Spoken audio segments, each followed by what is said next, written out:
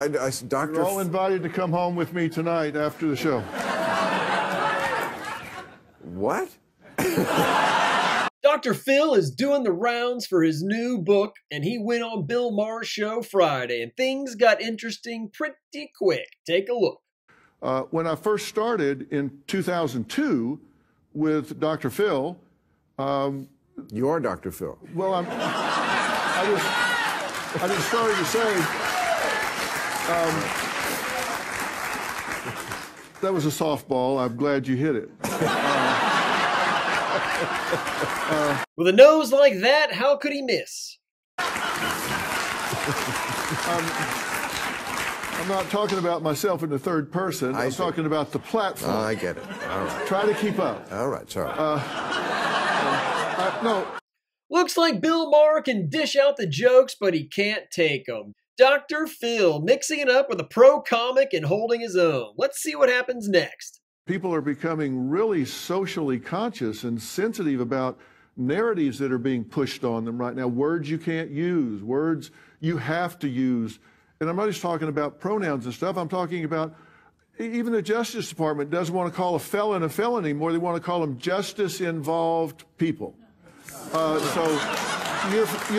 I love the idiots in the audience laughing at the absurdity of this, and they will immediately leave the studio and vote Democrat in every election and wonder why the world is on fire. Your family member wasn't murdered. They intersected with a justice-involved person. I smell a stand-up special for you. Bill intently listening the whole time to get a revenge laugh on Dr. Phil. He's coming off as very thin-skinned. Wokeness, which started out as a great thing, alert to injustice, all down for that, and it morphed into something else. Yeah, weaponized. And now it's where common sense goes to die. Right.